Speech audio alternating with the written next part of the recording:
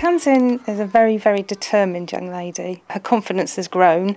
She's much more open now and very sociable. We had a system of photos and pictures from quite early on, but it was very simplistic. It was just, do you want to play with a doll or a ball?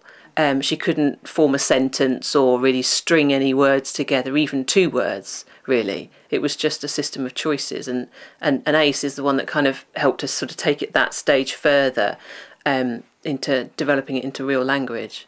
Tamsin uses her communication look to talk book all the time. It's always with her, always on the back of her chair. And we use it all day, every day. She'll use it to tell you anything and everything.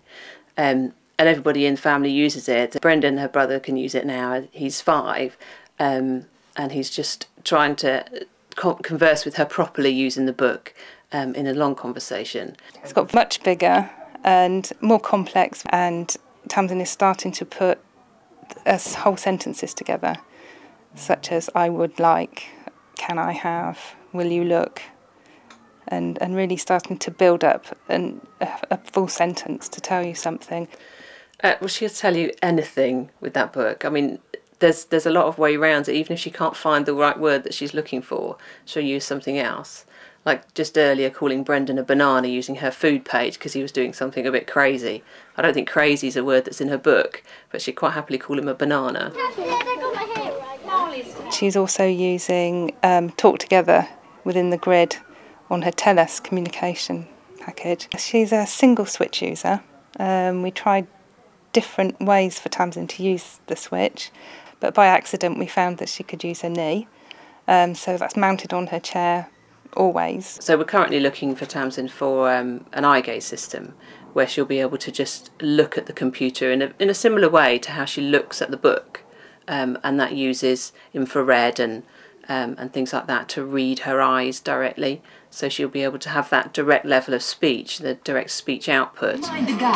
We were very clear when Tamsin was starting that it was important that we were all working together, so that it was very much a whole school project, whole school ethos, and that everybody understood very clearly what we were trying to achieve, which is that Tamsin was included in every way possible in the broadest sense. And Tamsin's mum came along and talked to governors' meetings, and then we finally talked to the parents of the other children, and so it made integration very easy because we knew everybody was on board. We felt it was very important that Tamsin have 3 teaching assistants, with a third option, as it's a highly skilled, highly trained work.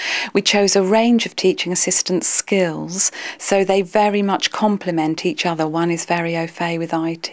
The children in that class and across the whole school have learnt huge amounts. Their communication skills, not only with Tamsin but with each other, have improved immensely, so we see it very much as a two-way system. The other children, her peers, learnt to use the book with her, and they've got better. A few of the very good friends will be able to communicate with her book and independently now.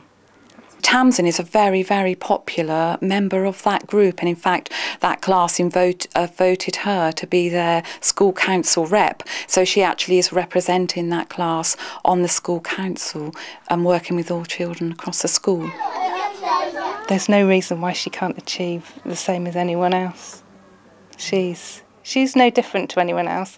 It's just she has difficulty getting everything else out. She's no different to any other child that we work with in the school.